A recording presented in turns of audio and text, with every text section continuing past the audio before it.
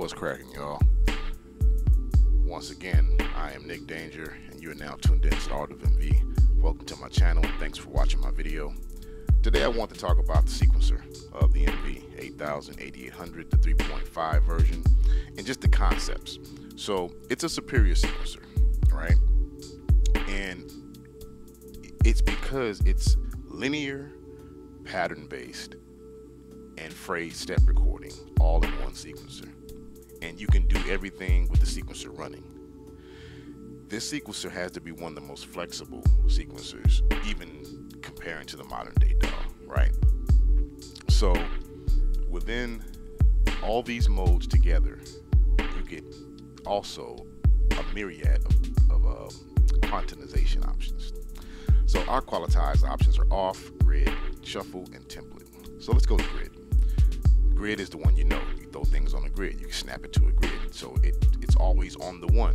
You have the strength. If you want it to be 95%, it's going to be 95%. Then there's the resolution of the sequencer, which is by default at 480, but that's DAW-like. That's too much room. So you want to go up to 80, between 80 and 160. My soft spot is, my sweet spot is at 120. That's perfect for me.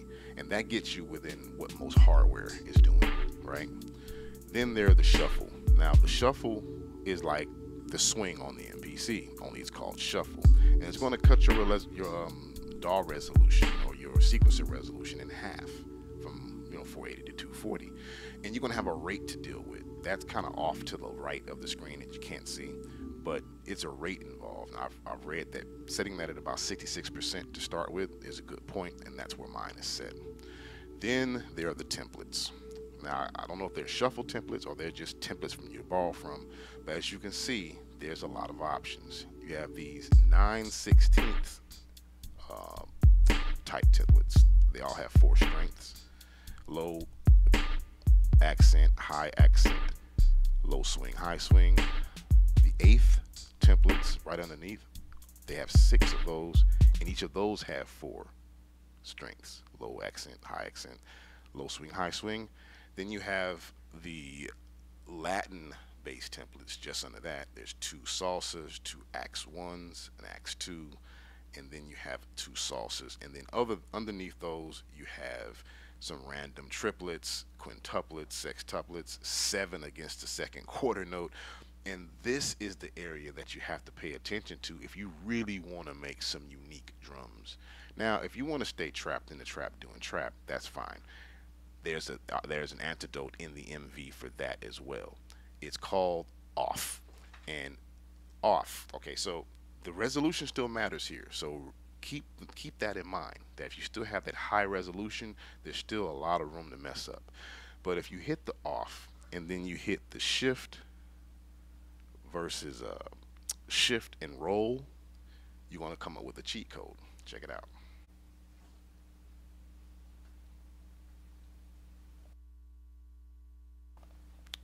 And you're going to get this little screen over here.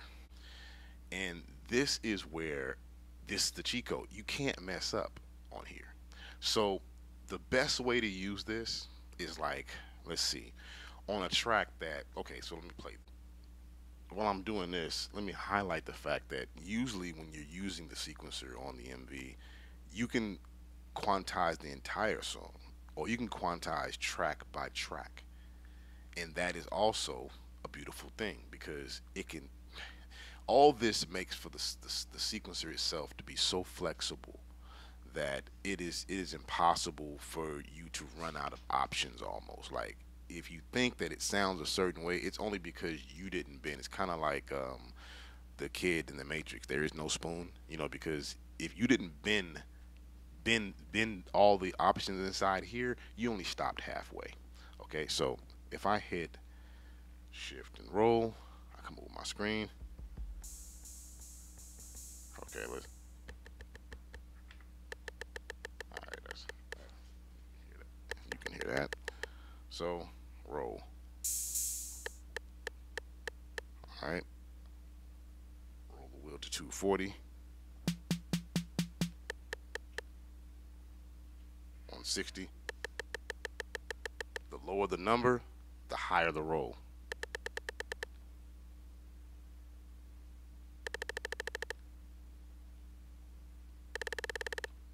can just keep going and go 30s. You know what I mean? And that's as high as you're gonna go. Let's go here.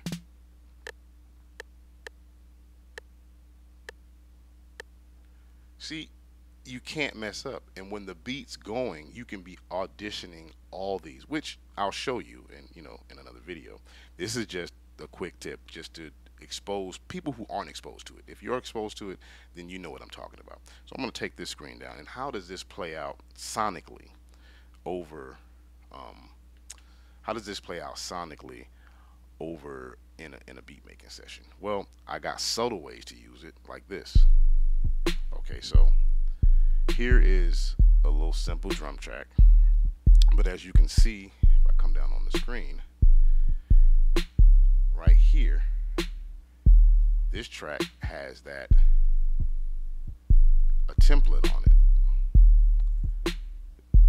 This track is on the grid, but only on 95% because the MV is just that accurate. And then the kick drum is 100% on the grid. Now, that's how I got this to sound like this. Now, I could go back and show you what it sounded like before. It wouldn't make much sense because you have this reference now. So I'm saying that you could use all of these things as the thing is going. So if I changed, when I was auditioning this one, let's change it as the beat is in here. Let's change it to something else.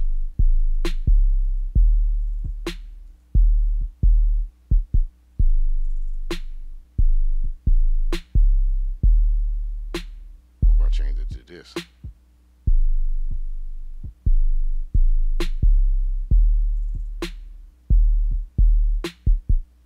Swung the whole beat, took it off. Look at that.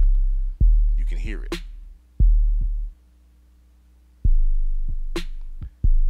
Let's go down to 70s to quarter note. Now the whole beat sounds off. And this is how you have to experiment with these things. And I came to this one.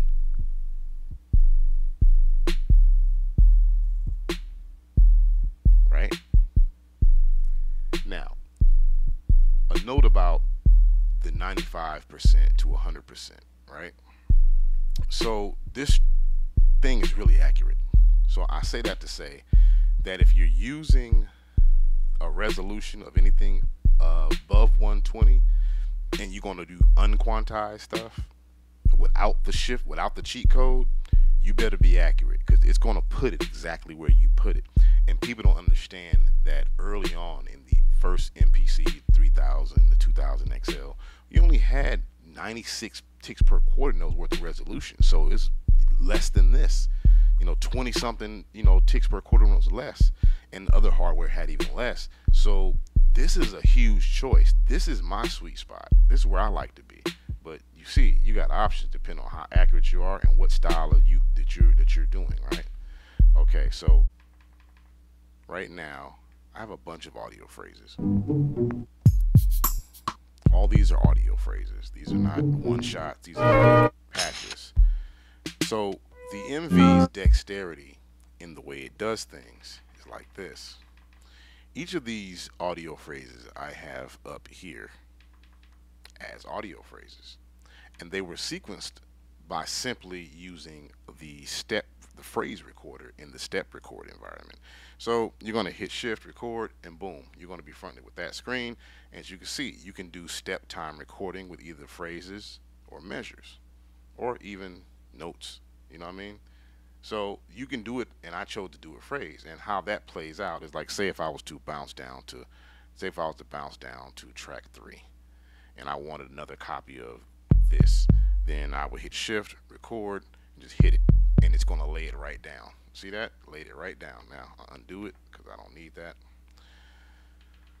And that's how I laid this entire song, right?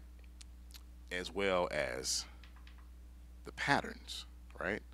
So it will work the same way. Once you create a pattern track up here, you create you a pattern track and you lay that track. I usually lay my pattern tracks right as the last audio track. So consider I'm only using 1, 2, 3, 4, 5, 6. I'm only using a couple of these audio tracks. I laid it right here, so that's fine. So that's step recording, real-time recording of notes and MIDI, and just tapping in beats down here within the Phantom, which is where the Phantom was where I came for all of my accents, all of my shakers and stuff like that on the beat. But the phrases are just like this. Now, a word about step recording and the phrases and being able to nudge and stuff like that into, so because you're recording it as a phrase and not MIDI, but it's super tight the way you can do it. So as you can see, I put these on the 1, right? But if we go back a couple of measures, right here, there's a space. And that's because this one had to be nudged back. And it has to have that space right there. Now this is just the drum line, so it's a totally different track. But this particular one, let's go to the audio event pattern parameters. As you can see, I got this locked in near what the tempo is, right? This one, not so much. This one is not locked into the tempo. It's at 100.86, and that's because that's the original track with the swing. And the swing, it makes it get off at 100. If I put the same tempo that this is at up here in this window, the whole track gets off because of some kind of something I imported over from my MPC.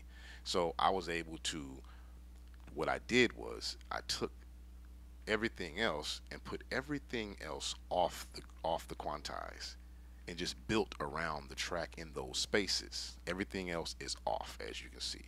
Most of these parts are off. Now there are some parts that are on the grid, but for the most part they're either on a shuffle or they're entirely off the quantization. And this was all done in step recording mostly in order to put this together, and left in linear mode. The whole track just ends. There's really no loops. So let me just show you exactly what it sounds like.